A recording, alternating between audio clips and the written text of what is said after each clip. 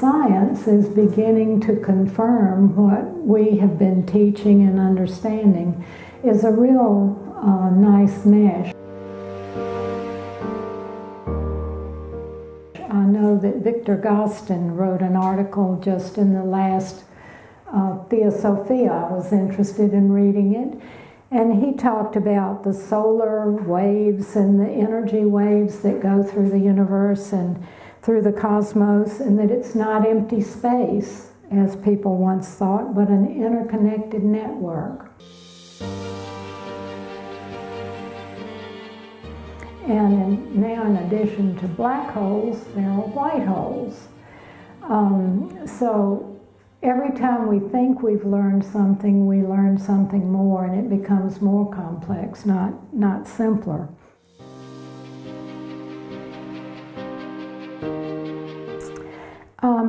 And Thich Nhat Hanh, I recently ran across an article by him in which he said that you've got to be able to see the sun in a piece of paper, because if you cannot have the paper without a tree, and you cannot have a tree without the earth and the water and the sun, and it continues on. But whenever you see one thing, you should see multiple things because of the interconnection.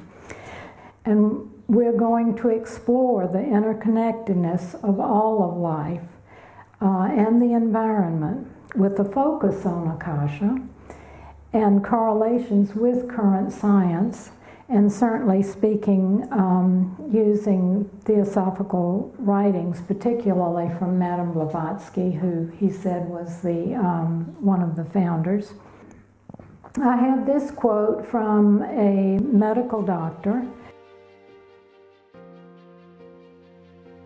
Are some of us occasionally able to tap into this Akashic information bank with some facility, and perhaps all of us to some extent now and then, such as precognition, psychic crime solving that we have seen examples of, even psychic spying.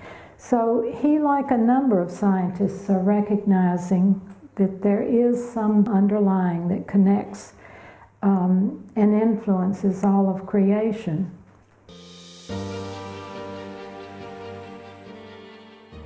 We have called it Akasha, and that is a Sanskrit term.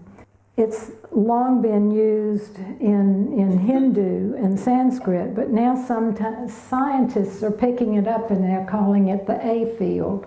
Sounds much more official if it's the A field. So let's look at the term Akasha. Does anybody want to say what you think it means? A memory. A memory? All right, that's one. Recording. A recording.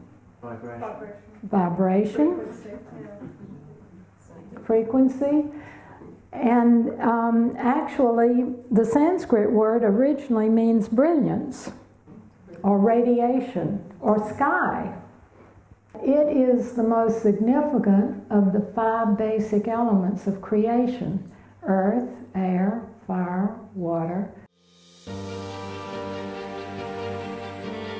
And it's that cosmic web that through which all other things are manifest, going back to that loom in the very beginning quote, which was so beautiful.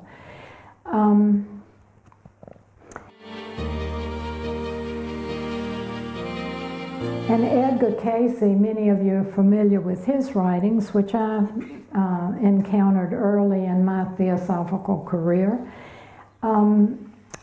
According to Edgar Cayce, he says the Akashic records, or book of life, and that's where you're getting the recording and memory and so forth, can be equated to the universe's supercomputer system. And the system acts as a central storehouse for all information for every individual who's ever lived on Earth. And it's more than just a reservoir of events. It contains every deed, word, feeling, thought, and intent. Think about that. Everything you think about is somewhere out in the ether forever. Not only is it recording, which everybody's more familiar with, but it is interactive. It is an interactive web that has influence on our everyday lives and our relationships, our feelings, and the potential realities that we draw toward us. All of this is like this web of consciousness, the universe.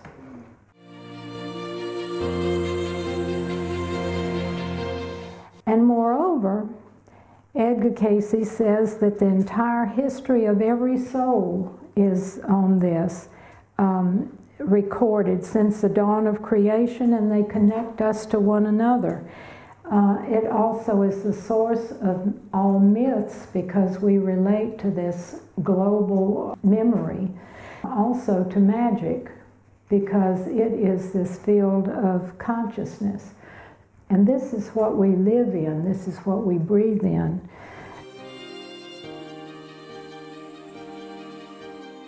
This is how we experience deja vu and connections, intuitive connections. We're connecting with that Akashic record. So Akasha is the unbiased judge and jury recording everything that attempts to guide, educate, transform every individual to be the very best that they can be. So it is that fluid transmission of karma as well. What can it be, and how can science connect with it? How can it be so accurate and yet fluid and responsive in effect? It seems to be like it's this vast superconsciousness in which all creation unfolds. A web, a network, a framework for all that is. It responds, it remembers, it nourishes, it guides, and it is us.